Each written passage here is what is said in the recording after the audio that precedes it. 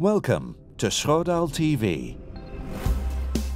Here you can follow the key steps for maintaining your Schroedahl valve, for long valve life and for your safety.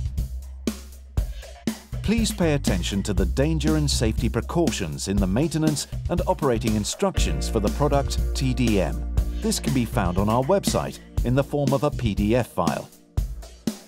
By means of the nameplate, check whether you have the correct spare parts before removing the valve. You need to know the type of valve and the correct K number. In the event that the nameplate is missing, the valve identification is stamped on the valve. During assembly, it is essential to use a new set of gaskets. The recommended spare parts are the set of gaskets and the complete bypass insert. In order to check the bypass, first of all, remove the flange connection. To do this, loosen the bolts and then remove the bypass branch sideways.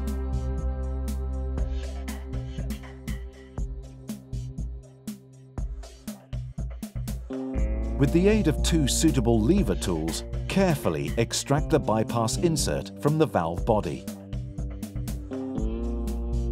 The lever tools are positioned opposite to each other on the shoulder of the control head. Now remove the bypass insert in order to examine possible function impairments. First of all, extract the vortex bushing from the control head. Now check the inside surface of the bushing to see whether there are any signs of damage. Pay particular attention to the seating surface of the bushing. If there is minor damage, the seating can be reground according to the maintenance instructions. If there is severe damage, the bypass insert must be replaced. More about this later. Next, remove the vortex plug from the control head and check the surface of this part as well. Pay attention to scratches or more severe damage. In particular, check the seating surface of the plug. If there is minor damage, the seating can be reground according to the maintenance instructions. If there is severe damage, the plug must be replaced. As a next step, check the movability of the bushing. It must be seated tight but still move smoothly.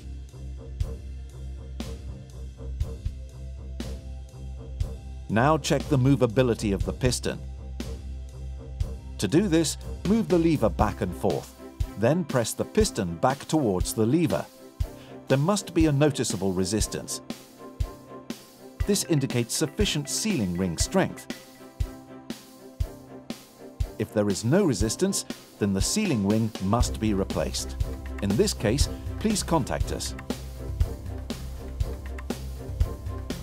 Next, the orifice must be examined for possible damage. Carefully press the orifice down through the flange with the aid of a suitable tool. The seating and the bore holes must not show any signs of damage. If your TDM is equipped with a nozzle instead of an orifice, the procedure for the disassembly is identical. When inspecting the nozzle, check for any damage to the inner surface. During assembling, make sure that the side with the gasket is inserted first. These were the most important points for the inspection of the bypass. If you have detected severe damage, the bypass must be replaced so that the correct function of the valve and thus of your system can be guaranteed. It is always recommended to have a complete bypass insert in stock.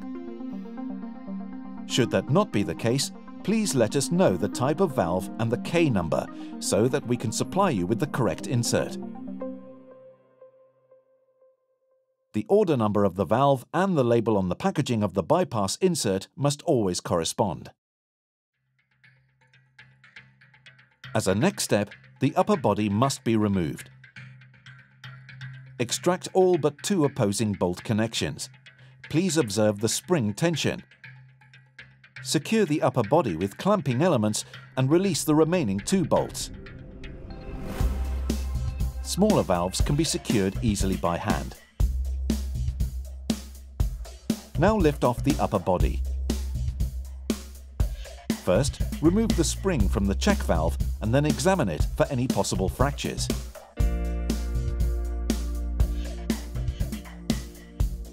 Now pull out the check valve. Then inspect the guiding surfaces of the check valve at the top and bottom and also inside the housing. They must not show any signs of damage. If these surfaces show signs of minor damage, they can be reground in accordance with the maintenance instructions.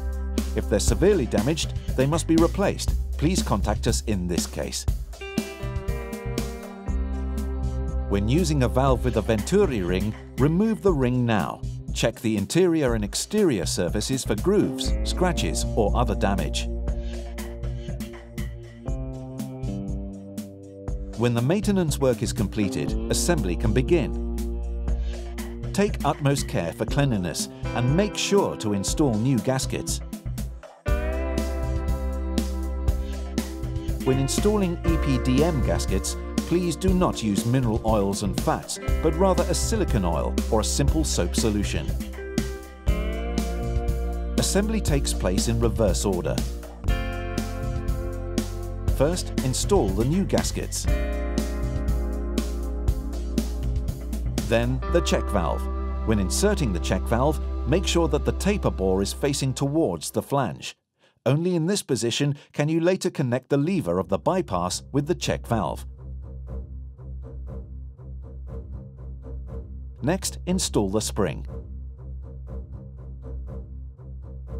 Insert the bypass. Please pay attention to the position of the control head. The lever must be inserted into the borehole of the check valve with the groove facing upwards.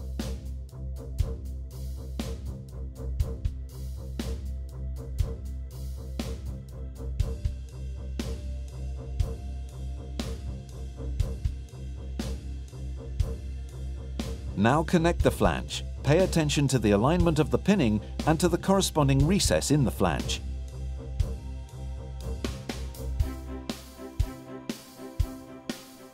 Turn the nuts onto the bolts and tighten them.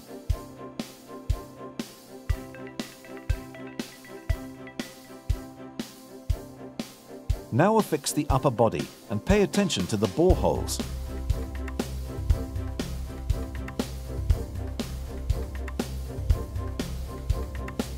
Then tighten the bolts. As part of the final inspection, check all bolted connections. The functional test of the valve is done together with the pump. Your Schroedahl valve is now ready for long-term operation. If you have any questions, we look forward to hearing from you.